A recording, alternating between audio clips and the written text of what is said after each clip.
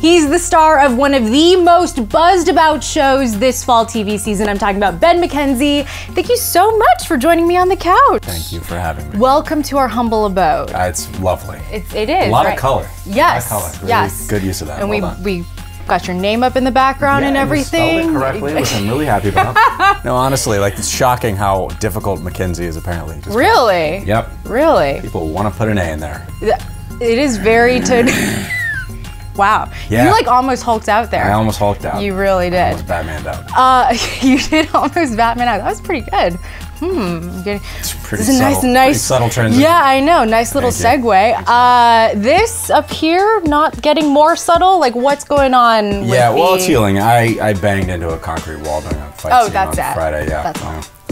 It wasn't my finest hour, but it's all fine. No concussion. Stitches are underneath. Nice. They're probably dissolving as we speak. That's legit. Yeah, totally. Yeah.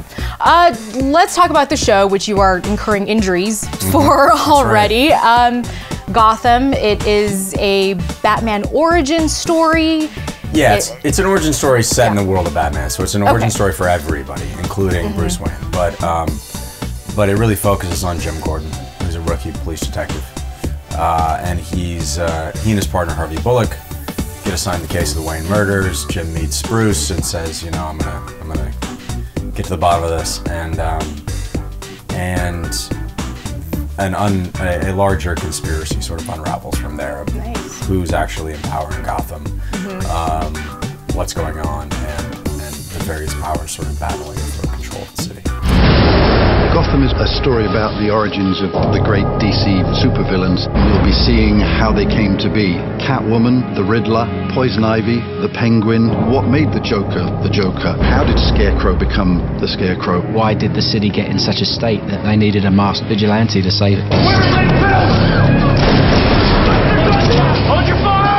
Our hero is James Gordon, played by Ben McKenzie. When we joined the show, he's only been 2 weeks on the job as a detective. And no mustache yet. That's a bold choice. But that is a very bold choice. Tell me the thought process behind that. The thought process was that would look ridiculous. Really? I mean, I guess like season 2, season 3. My age who walks around with a mustache? They're who very does not wear suspenders and serve you lattes? Like, I don't. Is there a guy? I don't actually. No. Who doesn't work at Intelligentsia? Yes. No, I don't. Great coffee. Yes. Don't want to look like ridiculous outfits. No, yeah. ridiculous. Yeah. Why are you so obsessed with this mustache thing? It's iconic. It's iconic. In the same way that Batman is iconic. Right. You know, the comic book fans are out of control. Batman fans out of control. Yeah. I mean, how have you been handling the pressure of taking on this role? I've been handling it fine. It's great. We interacted at Comic-Con. We got to, you know. How was that? It was great. It was really fun. You know, I get it. They're very passionate. They want it to be done right. Right. I'm really proud of the show. I think that it speaks for itself, and I'm excited for them to see it. Fantastic.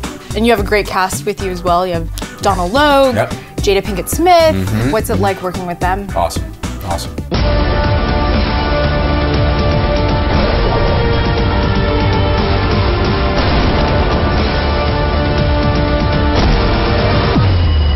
We have a great cast up and down the line, including people that you probably haven't seen before, like Robin Taylor, who plays the young Penguin, and he really kind of, he's really fantastic in this, and it's a completely different Penguin than you've seen before. This is no Danny DeVito Penguin, not that that was great too, but this is like a completely different characterization. Yeah, no shade of Danny DeVito. Well, it's just a completely different, at this point, Oswald Cobblepot is a low-level henchman for Fish Mooney.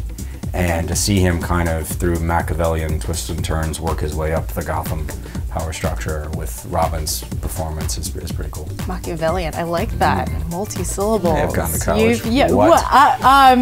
Speaking of that, okay, so when I was doing my research about you, I love this.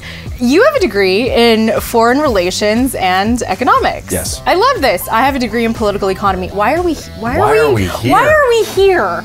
Because this is way more fun than working for the State Department. This is true. So, I mean, well, what led you down this path? Now you were playing a young Commissioner Gordon, but you graduated with a degree in foreign relations and economics. I don't know. I mean, you look good in a suit, clearly. So, I mean, This whole acting thing doesn't work out. I could. You could work for the State Department. Oh, okay, Yeah. got it. Mhm. Excellent. Yeah. I have to wear a flag pen now. This is true. This is true. I just took acting classes in college. I loved it, and you know, that age you don't really want to kind of settle on some profession that is the one you ought to do, and you want to kind of try something else. So that's all I thought I was going to do. I was going to try acting, and if it worked out, then great. But I didn't really expect it to. So just kind of, I got very lucky. So because you have this fancy degree, yes, I want to test your knowledge. From back, there aren't gonna be like names involved. Oh, there might be. Geography. There might be. They're not geography. Not geography. Okay, who is the current chairman of the Fed? Current chairman of the Fed? Yes. Is it still Bernanke or is it Geithner now? Close. Janet Yellen. Oh, it's Yellen now. Yeah, Bernanke stepped down. I'm sorry. Okay. No. Yeah, But you named the one last, so traumatic brain injury. Point. Yeah, Okay. it's Yellen. It is Yellen. Okay. Name 3 countries in the G8. In the G8? Yes. Japan, U.S., UK. That's easy. You know what? That just makes up for Thank you. everything. I think it does too. Fantabulous. Let's agree on that. You guys. You know what? If this acting thing doesn't work out, you could. Geography teacher, maybe. Right. I could be a very poor geography teacher. Anything else you want us to know about Gotham? Anything you want to tell the fans out there? Nothing. I think it's a good show. I think people are going to like it. Yeah. That's it. I'm going to take care of that. I'm going to work on that. Yeah, a little bit. A little extra makeup on there. That's right. Ben McKenzie, thank you so much. Thank you. Yeah, thank you for joining me on the couch. Be sure to catch Gotham Mondays on Fox.